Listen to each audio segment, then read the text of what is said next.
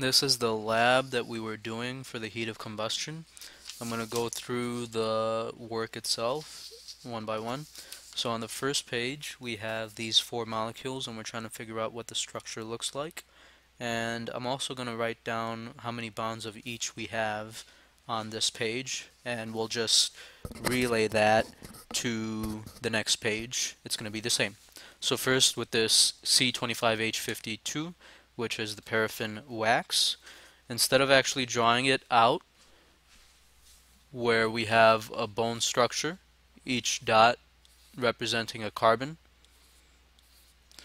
we can see a pattern that we'll observe that will help us figure out how many bonds we actually have in this structure.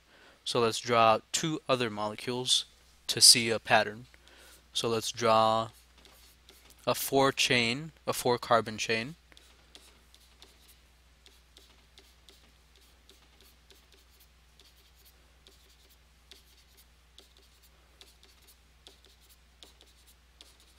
And let's draw out a 3 carbon chain.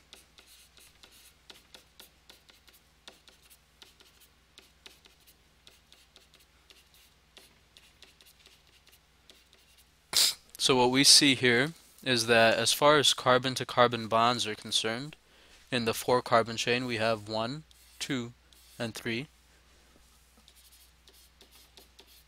And in the 3 carbon chain we have 1, 2.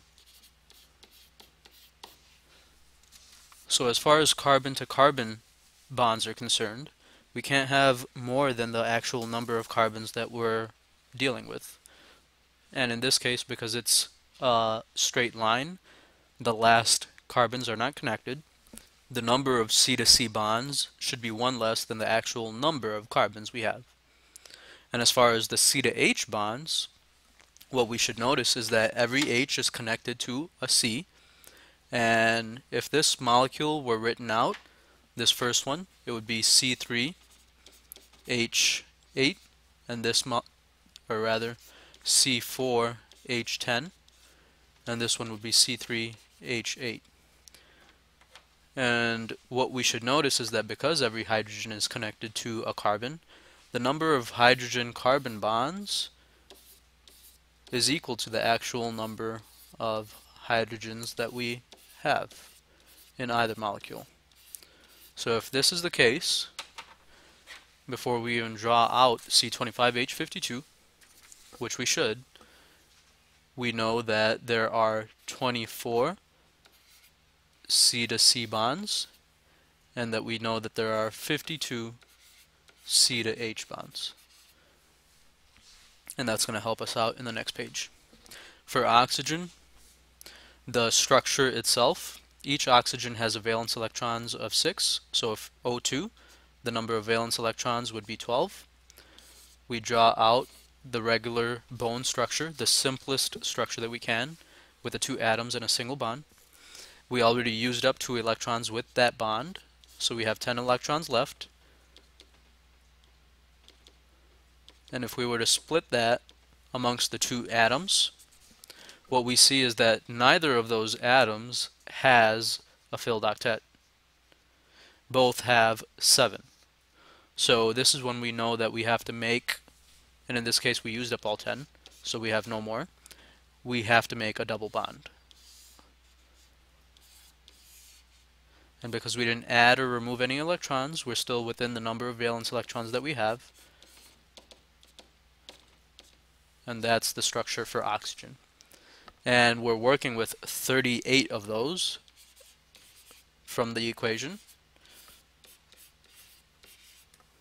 So that's what we have. And right now, these are all the ones that have been broken. So we can write that down.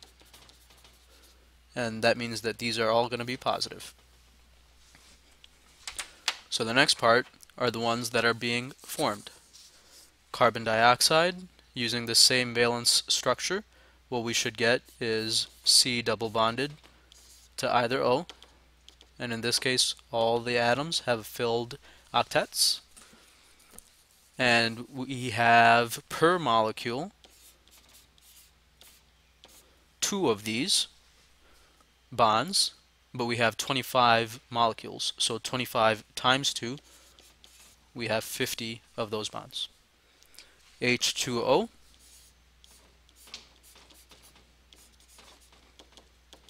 looks like that.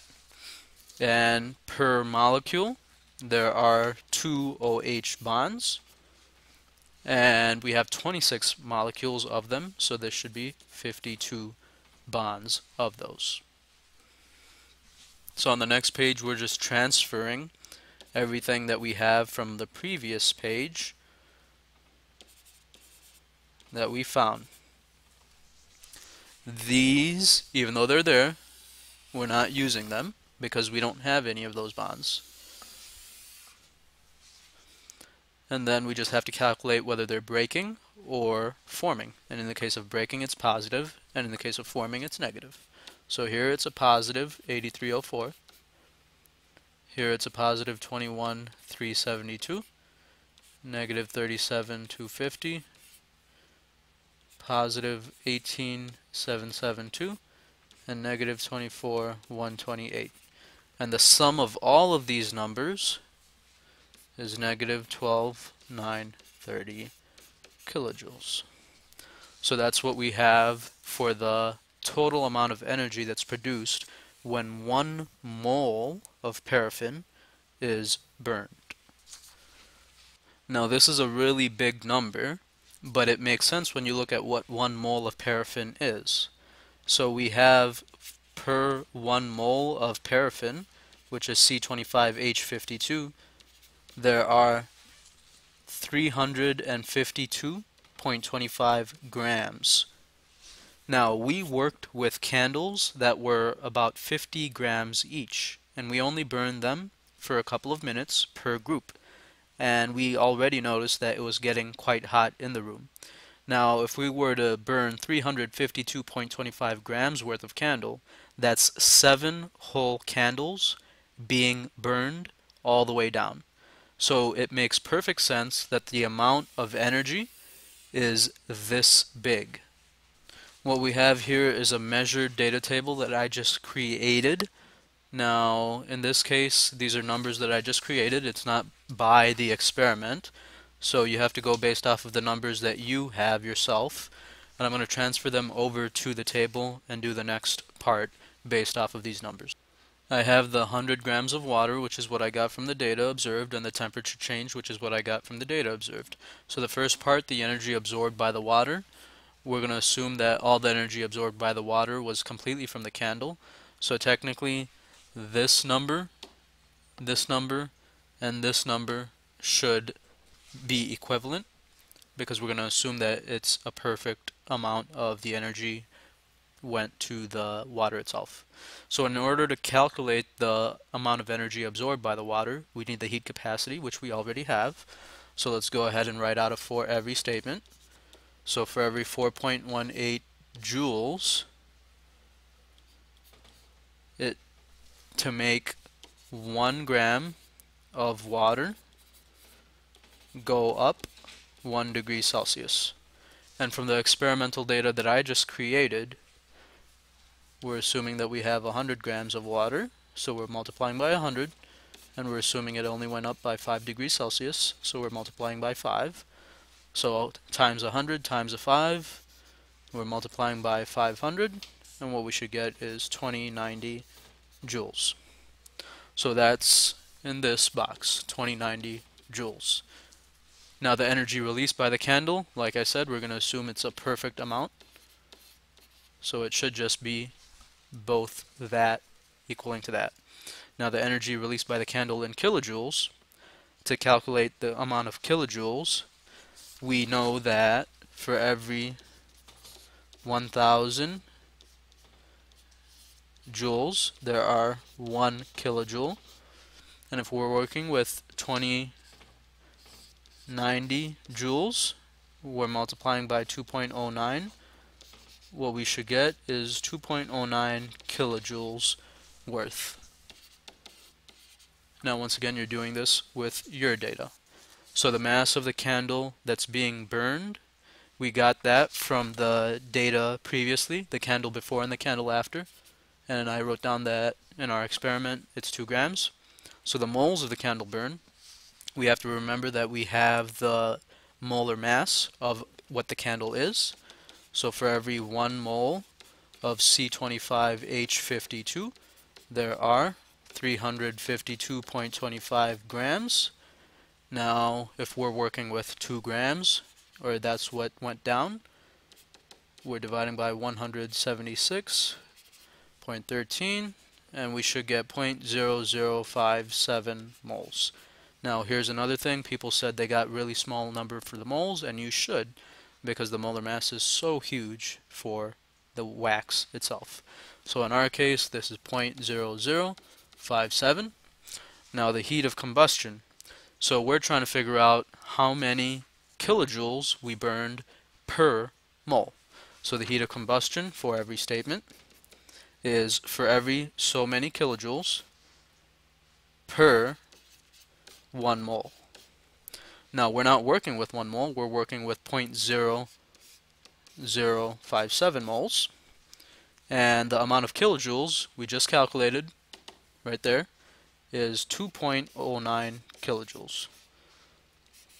And going from 0.0057 to 1, it's multiplying by around 176, and we should get, for the kilojoules in this experimental data, 367.84. So one of the things that we're doing for the percent error is that we're trying to see, based off the bond energy that we did on the front sheet, we got 12,930 kilojoules per mole, and from our fake experiment that I just made, we got 367.84. So we're trying to calculate the percent error, which is the difference between what's expected and what's experimental. So in order to do that, we take the experiment data minus what's the calculated divided by the calculated, and you multiply that by 100. And in this case, just make sure that whatever number you have on the top is the absolute value, meaning that even if it's negative, make it a positive. And if we end up working with both the numbers as being positive, we should be fine either way. So in this case, we have the experimental, which is 367.84 minus 12,930, the absolute value of it, divided by 12,930. And what we should get is 0.97 times 100. We get 97% error. And that makes sense because the fake data that I gave us 367 kilojoules per mole, and the calculated data from the front page got us 12,000 kilojoules per mole. So we have to check what your data says and how close you got to it. And then as far as the two sources of error, you guys can figure out, based off the experimental procedure, how can you account for the differences that you guys have.